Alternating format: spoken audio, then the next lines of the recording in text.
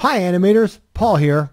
A few animators out there are a little hung up on the rules, so to explain things a little further, I have brought in our lawyer. Hello. The fiduciary responsibility of the animator is to make sure that all content is suitable for young viewers. If the said content does not comply with the rules as they are set out, that said channel is held responsible for the infraction by the confiscation of the animator's Xbox or PlayStation gaming device.